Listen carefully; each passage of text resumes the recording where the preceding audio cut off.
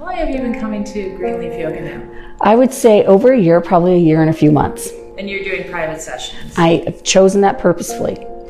And the reason I chose that is because after meeting you the first time and talking about what my goals were, I mentioned to you that a long time ago, I had surgery for scoliosis. How old were you? I was 8.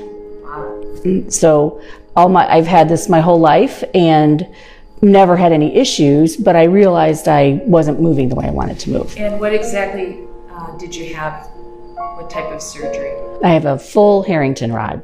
Okay. My back is immobilized, basically. Were you always afraid to do yoga? Had you ever thought of doing it? Yeah, I was afraid. Your first question, yes, I was afraid. And that's why we met before I came here, and you felt like, yes, you could help me, because my goal was strength, balance, and being able to feel muscles that I'd never felt before. Or since 1968, I'll say. And so I just have been thrilled with the changes in me. So what has your experience been like here at Greenleaf Yoga? Everything that I wanted and more. I'm excited about how I've changed. I can move like I never thought I could. I have a core. We were talking about that. I'm excited about it. And also I have,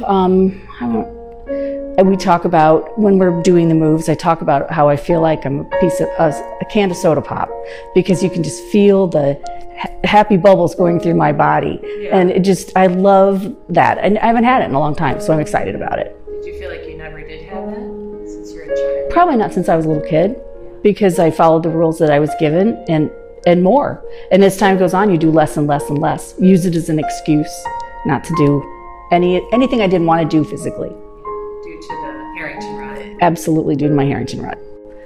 So I would recommend Greenleaf Yoga to anyone I know. I would follow what Pam did with me, have a meeting with her initially, discuss your goals, what you're looking to get out of it. Some people have a lot more experience with it than I do. And I like the fact that you took the time to talk to me to determine what I was looking to get out of the practice, I'll say. And I like the fact that we do the yoga, but there's a lot of the meditation involved, breathing. I remember being here the first day and doing mindful walking and thinking, what am I doing? Now I love mindful walking because it's time for me to reflect and think about something besides the busy days of your life. That's beautiful. It's true. So I appreciate it. Thank you. Thank you.